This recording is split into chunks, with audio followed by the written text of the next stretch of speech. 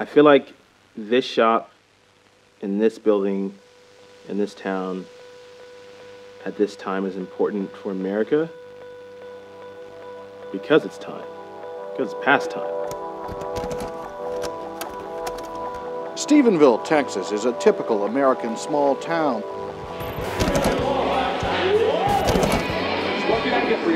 From another dimension, another world. The folks here are proud of their high school's football team and proud to be the #1 dairy county in the state. What Jahmicah's doing in the town that he's doing it in is bold. He opened an outdoor outfitting company in the cowboy capital of the world.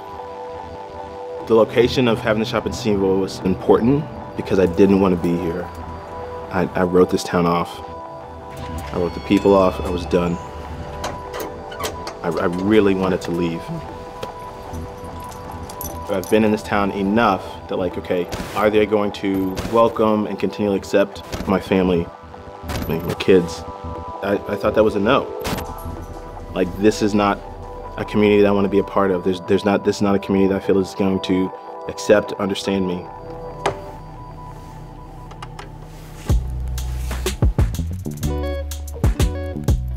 So Slim Pickins Outfitters, we're an outdoor gear and apparel shop located in Stephenville, Texas, and we are the first Black-owned outdoor gear shop in the country. When you come in, we want to transport people. We want you to, I think, just be open. We kind of have this saying here, it's Stephenville out there, it's Stephen chilling here. I don't know, you're vibing on a different level.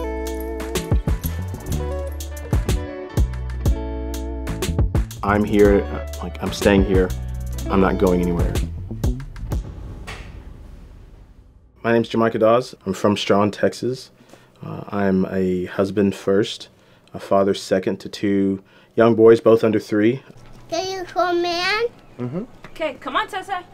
Let's go inside. Come in. Yeah, they're coming too. Come on. Come on. Yeah. Yes, Mr. Weir. Go here. Please.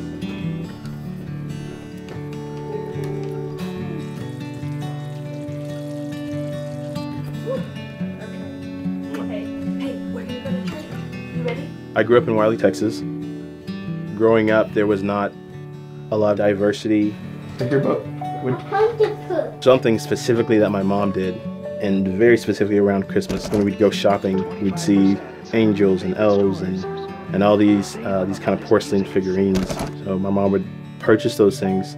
We would go and we'd paint black and brown faces on Santas and angels and elves, because, like, there are black angels and black elves. He's so beautiful. Yeah, black is beautiful, yeah. Those are priceless moments that I will always cherish now, because representation truly matters.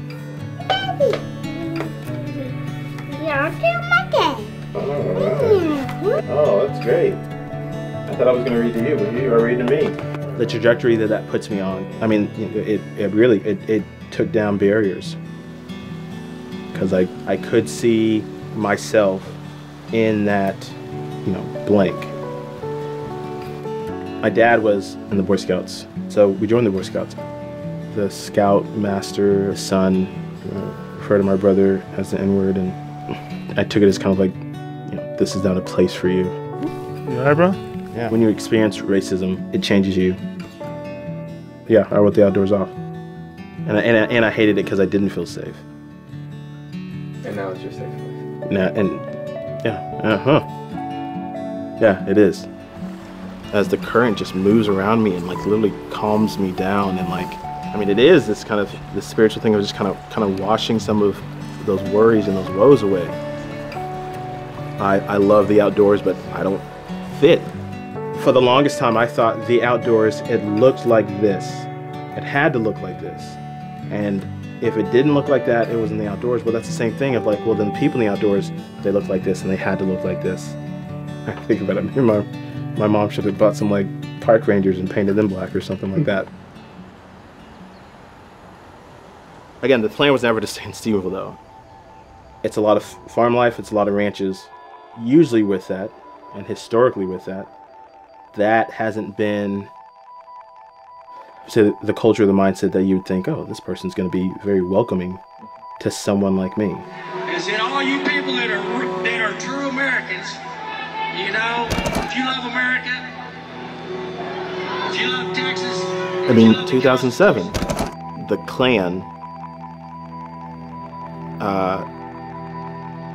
decided to have a rally here. It's just a different area here. And almost to even say it's not, but it like you could even say like a different time. So like across the street at the courthouse, there's still a rebel monument.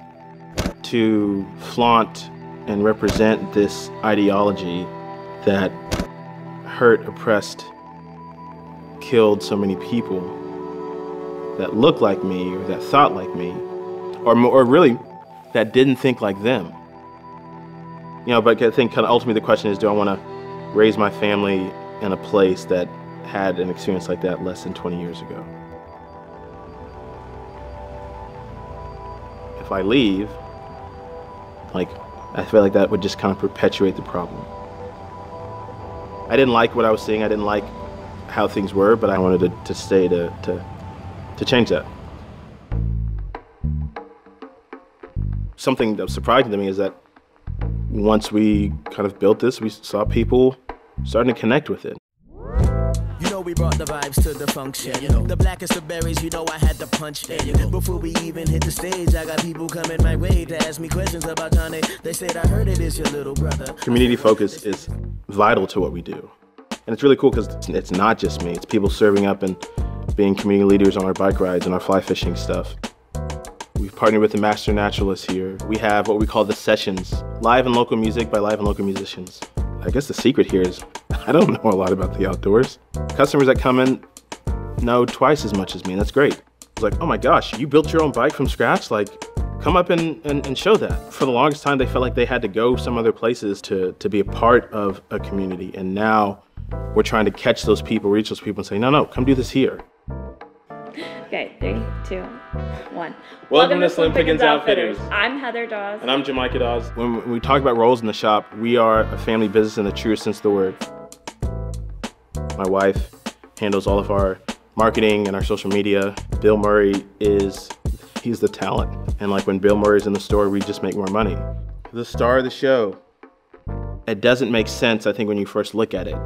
You'll definitely see the influences of my black culture. You'll hear the influences of my Jamaican heritage.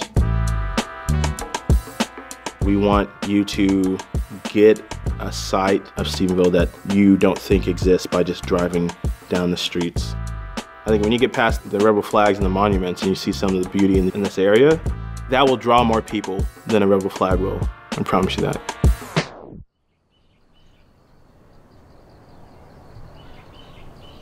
With the coronavirus spreading in the U.S., there are growing concerns about potential shortages of life-saving drugs and medical equipment. A record number of new COVID-19 cases in Texas. The PPP loans have run out, but the coronavirus risk has not, and business isn't exactly booming.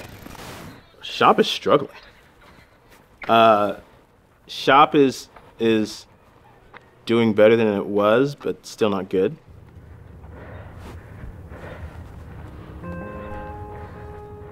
I'm very transparent in that now because I used to not be, and that was affecting my health.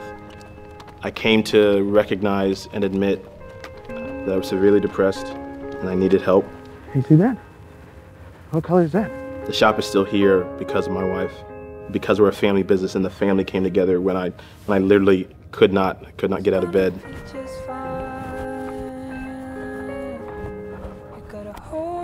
Okay, so do you remember that one time that we did not have any money and we had to make payroll and you and I just started like selling stuff?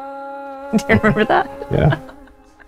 It was like right after my birthday and you came in and you're like, okay, I know it's like we're gonna celebrate your birthday this weekend, but also like we gotta make this work.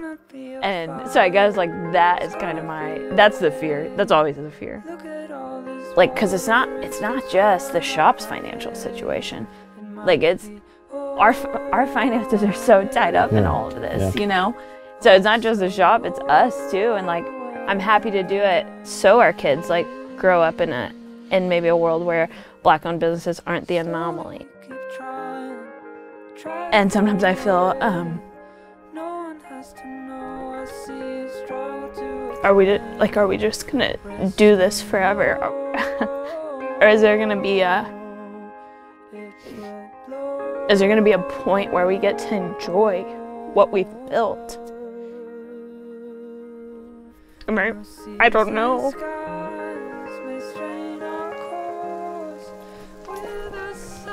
Yeah, look at all these different plants here. Isn't this cool? So, yeah, we're walking down into the valley. Look, this grass is almost as tall as we are. Huh? Water. Yeah, you see the water over there? Even when I was just clinically depressed, I didn't know what to do, and there wasn't just this readily available answer. I just went out and fished for a little bit. And I didn't find an answer. I got to be out in nature and fish. Start pulling this, pull this line. Pull, okay, pull it again. You feel it? You feel it fighting? You feel it going? This is not how we planned on things going. Like, we are not thriving. Yeah. But I think right now what you do is you just keep showing up and you keep doing what we're doing. Yeah. And like, when we figure out the thriving part, then we share that with people. Are you ready? All right. Okay, look. Oh, yeah. Yeah, we are gonna hold it. I want to build this for our kids to feel safe. Yeah. In both our community, in the outdoors, building it with the hope of like for future generations and future families. I am seeing the connection to how my wife is so intentional about showing representation, just like my mom was. She is bent on changing that narrative, and not just in this town, but from this town. So you didn't say that. Oh, I did not? Okay. I love you too. Thanks. Okay.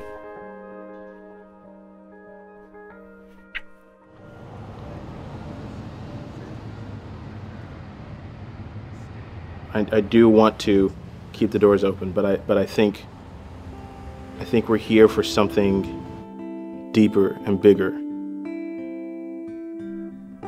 These flags that might be flying, there are people behind those, and I could care less about the flags. Like, I'm here for the people. We're here for the people. We'll continue to lift her up for sure. That's Thank you.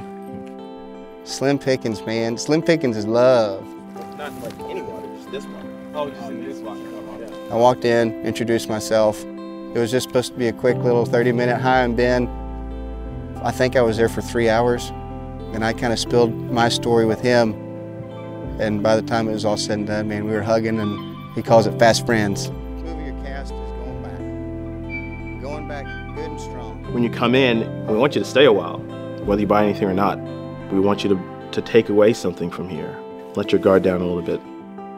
One story a lady shared with me is across the street is a courthouse, and when she was a kid, she used to look down here at this drugstore. Well, down the hallway from the window that she looked down at this place was a bathroom that said whites only. So she came and she started crying and said, you know, I think about that little girl now, and then the woman that I am today talking to you, who's inside owning a business in this town. People are diversifying the outdoors, and that's great, and I'm part of that, and I'm going to continue to promote that. What I see is that there's still a lack of diversifying the outdoor industry, because that's talking about ownership. I want to build this up to a point that I can pass this on generationally. When I'm gone, for my sons to tell that story to somebody else, like, yeah, this is something me and my dad and my family built, and they passed it on.